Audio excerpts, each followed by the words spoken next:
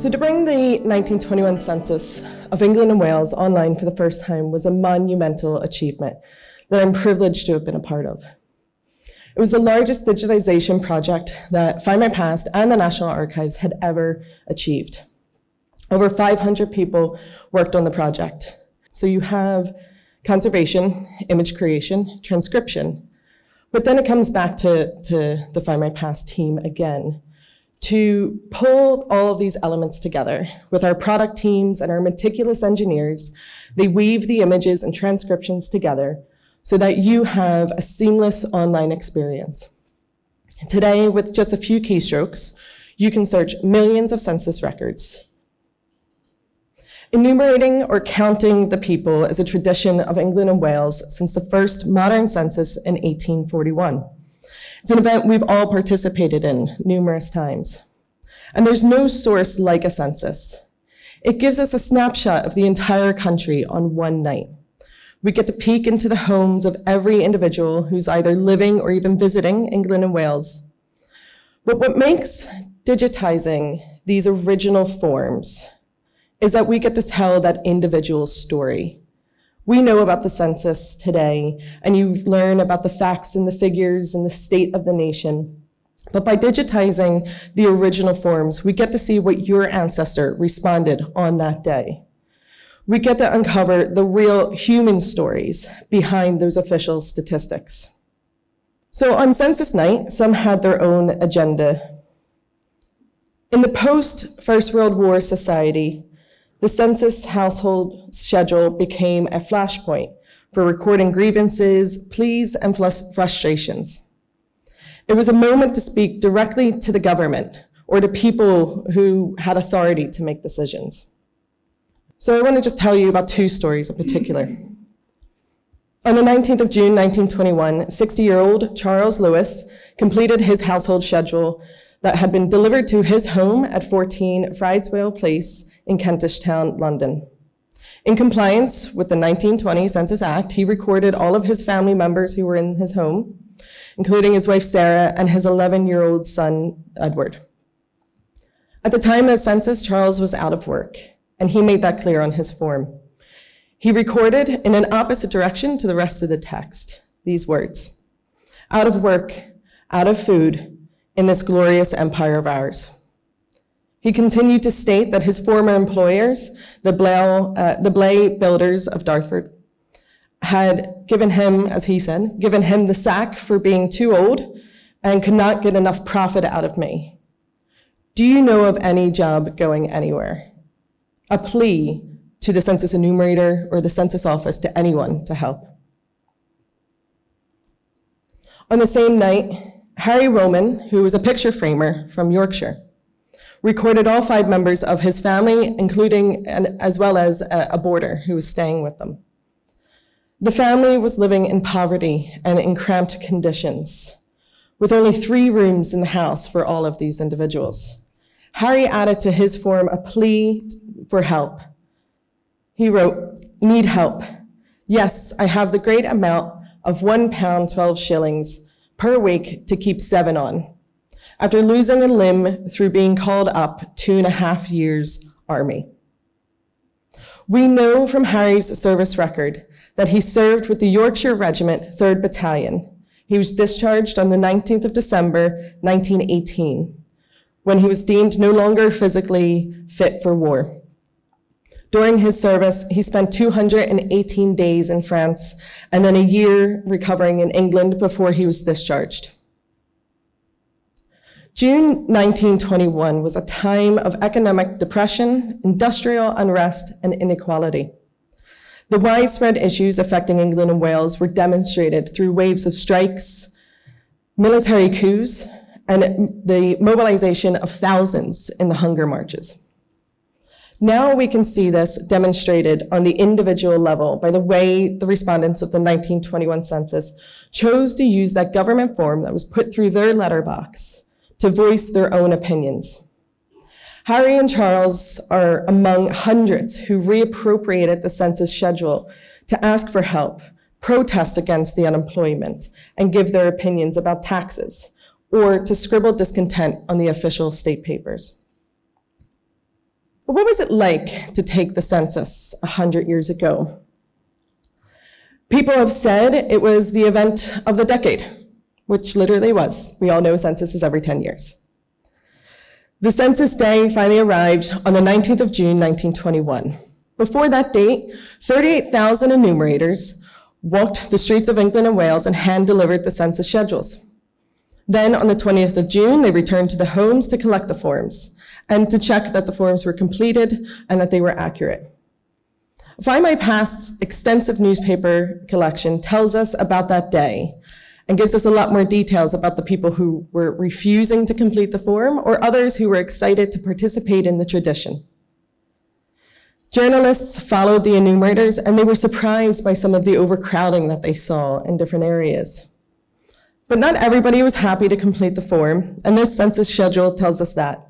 The enumerator added to the bottom of the form that a very rude woman refused to tell him the number of rooms she had in the house, and he had to make a guess.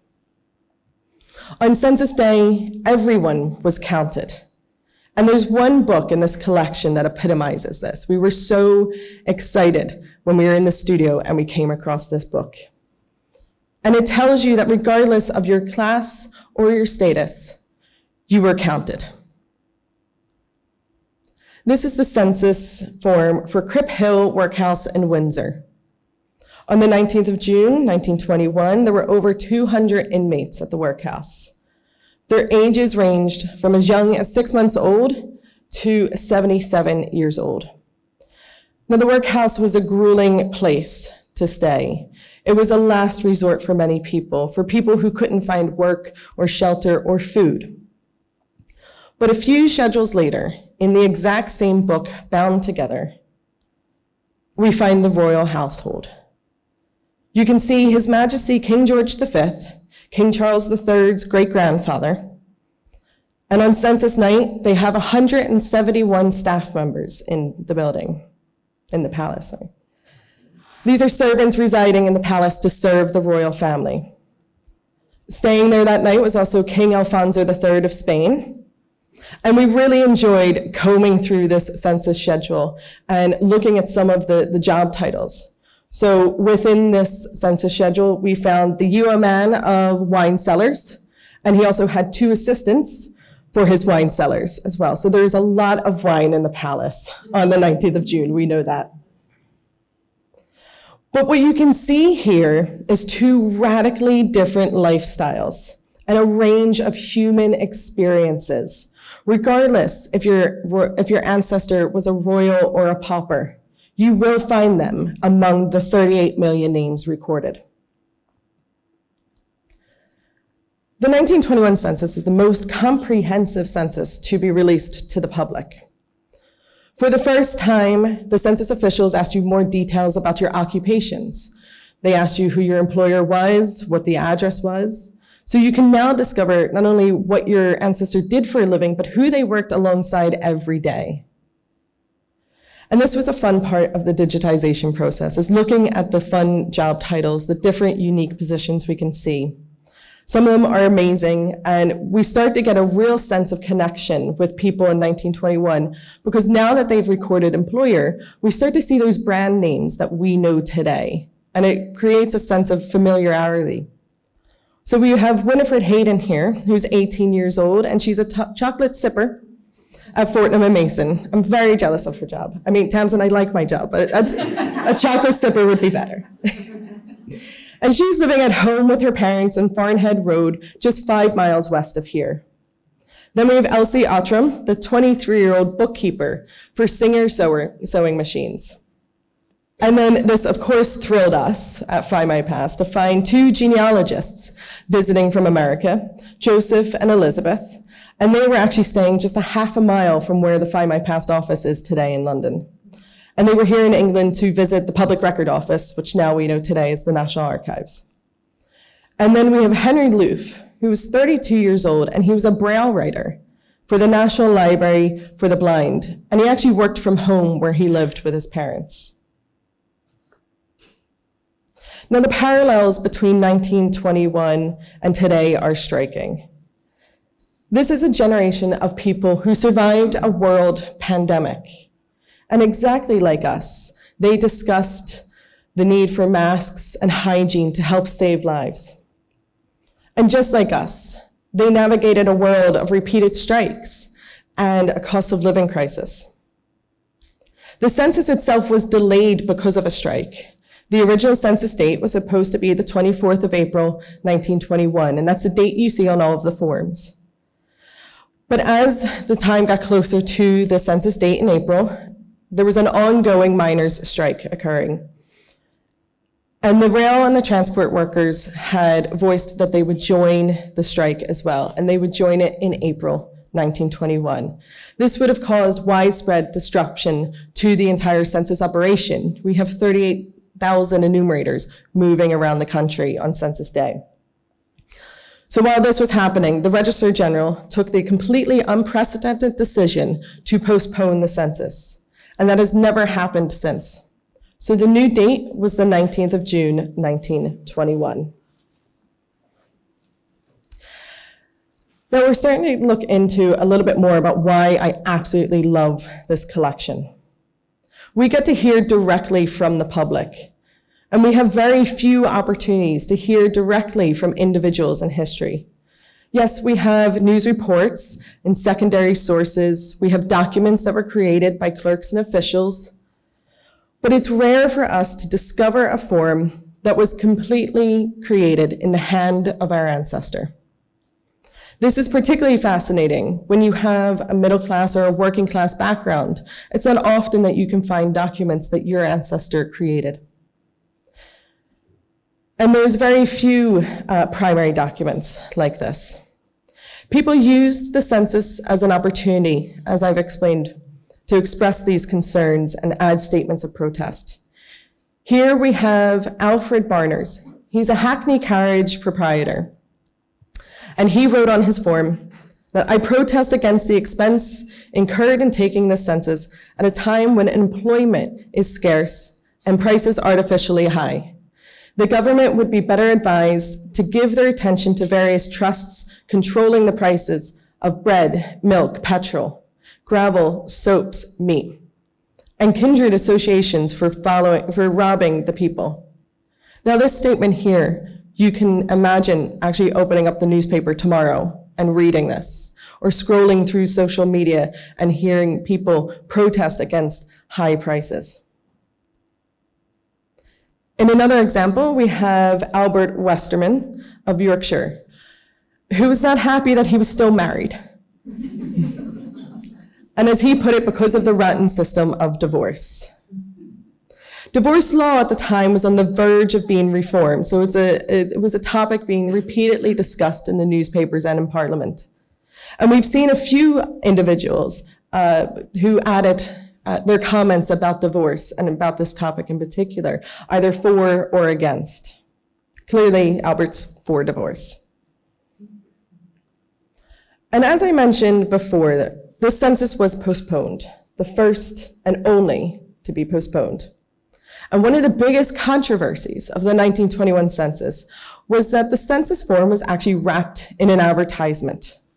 To offset the cost of changing the census date and having to print official notices to explain this to everybody, the government allowed an advertisement to be printed on the enclosure that accompanied the form. And this enclosure had the advertisement for the Sunday Illustrated, which was a new Sunday newspaper that was going to start being published in July 1921, and you can now read on Find My Past. So imagine if you received a government document in the post, your passport application, and it's wrapped in an advertisement by the Daily Mail or the Guardian. So people were surprised and a little bit annoyed, I would say, by this. And we found hundreds of comments about this advertisement, and in particular, the questionable character of Horatio Bottomley, who owned the newspaper. Bottomley had been an MP and had been taken to court for defrauding on war bonds, so he did not have a very good reputation as well. So this is where we saw the largest amount of critiques and attacks on the government within the census forms. The public called it the gutter press, and they emphatically protested against the enclosure on the official census form. Now, the biggest twist to this entire story is that Horatio Bottomley never even paid for the advertisement. He had a marketing firm create the advertisement on his behalf, but he never actually paid them. And they took him to court and he still didn't pay them. So another act of fraud or swindling on top of this. Now, these records reveal the personal stories of millions of souls who survived the First World War, a cataclysmic event that cut across the lives of everyone living in England and Wales. The census carries the weight of a country rediscovering itself and questioning what it means to be a world power. It is heartbreaking to read some of these forms that reveal the personal effects of war.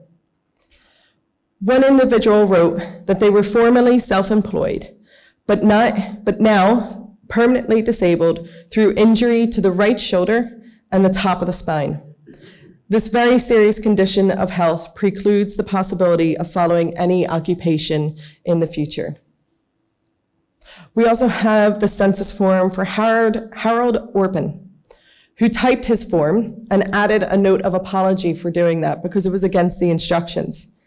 He wrote, "I regret not being able to fill up this schedule in ink as directed, but I lost half my right hand in the war and cannot write." By using Findmypast's large collection of military and First World War records, we have been able to piece together Harold's story, and we found out that he served in the Anglo-Boer War.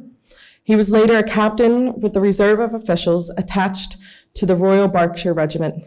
And then in the First World War, he worked for the intelligence department. And we have those pieces of information from his military records. But now with the census form, we have direct testimony from Harold to understand how that war service affected his life. 38 million people are in the 1921 census. But all you need is one record. That census form completed by your ancestor in their handwriting that from today now can become part of your story. So like many of my colleagues, my partner over the last years has had to endure me going on about our historical collections and how excited about this newspaper title or this new parish register release. But the 1921 census was a little different. Of course, within a few hours of it being published, I had to search for known names in the record set, and I used my partner's family tree. Now, I assume by this point of the talk, you've all figured out I'm not British. I'm from Philadelphia, so unfortunately, I don't have any direct ancestors in the 1921 census, but I'm going to keep trying. I've looked at every lateral line I can, and I will find somebody. But at the launch, I searched for my wife's great-grandmother, Ruth May, or Goggie, as she was known by the family. Within seconds, I found the family together living on a dairy farm in Surrey. And when I brought this information to my wife, she was surprised. Her family isn't big storytellers. They don't pass down the family history to one another. But it only took a few moments before some childhood memories started to flood back. She had been on that farm. She suddenly remembered visiting her father's family in England and being on a farm, and she could immediately have sense memory. You could smell the farm and see the kitchen, and more importantly than anything else, she remembers Goggie and seeing her. And would you believe, after learning all of that, she's lactose intolerant. But it's these magical moments that bringing you a family connection that inspires myself, and I know all of my colleagues at Findmypast, to continue our work to digitize millions of records and newspapers every year. We found some really beautiful family discoveries and family moments on the pages of the census form. Like newborn baby Galway was born only a few days before the census was taken. And it was so early that they didn't even have a name for him. So he is simply baby Galway. Or the families that couldn't help themselves to add their pets. Now, days before the census, the Daily Mirror did release this cartoon from Pip and Squeak to inform everybody that unfortunately pets are not to be counted in the census. But that did not stop many families. We found numerous pets, cats, dogs, ferrets, horses, even parrots. So here we have Ginger and Dinky of Stratford, as well as a dog named Spot, who's recorded as 7 years old, and he's married. His occupation is house dog. So you can see by the line that the enumerator added, he wasn't excited about this joke.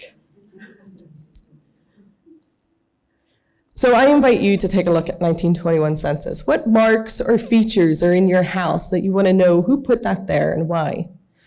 How many generations lived in your home? Could you look up the house of your grandmother, your great-grandmother, and reading that form, seeing how many rooms are in the house, you can remember the touch of the banister, the smell of the entrance. Could your home have been used by a doctor, and they could have been seeing patients in the same room that you put up your feet in the evening and watch Gogglebox? Or could your home have been a boarding house, like 9 York buildings, a bustling boarding house with 15 people, including Florence Allen, who was an actress with the Gaiety Theatre in the West End. Each boarder recorded their name in their own style, which was really unusual. Normally, it's the head of the household that records everybody's names for them. But we know from this form, on census night, the head of the household was actually out for the night. And it was actually the boarding house servant who took the lead to make sure that everybody was recorded. And she's the one that signed the form at the end of the day. Among the numerous names, we have Catherine Bergen, from Belfast, who was working in this very hotel as a cashier 100 years ago. So I hope that I've been able to show you the breadth of discoveries waiting for you in the 1921 census. Thank you.